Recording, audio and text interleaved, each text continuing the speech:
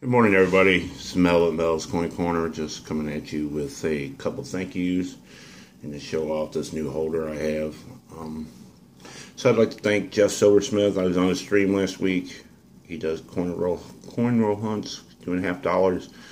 Does an awesome job. Gives away a lot of silver.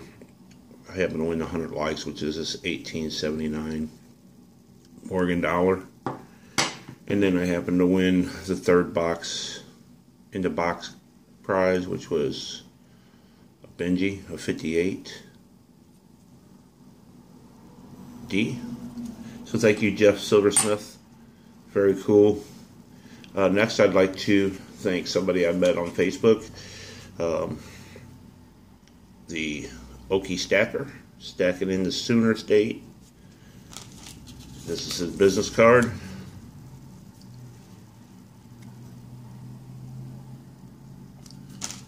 I happened to see that I've been getting into these Marvel coins, doing trades for him, and he has us cool holders for him. I put 4 of them in there now. I'm waiting for my other ones to come in. They haven't came in yet, but I thought that was really cool. Neat way to store them. It comes assembled or disassembled, still covered in its original tape like this. And then all you do is put these little screws in to hold it together. So, like I said, I'd like to thank him very much. That's an awesome ideal and very cool. He does all kinds of holders for different coins. He had them for Queen's Beast. He had them for different ones. So, pretty much I might buy a few different styles for what I have, but thank you guys very much. I greatly appreciate it. Hit the like or down.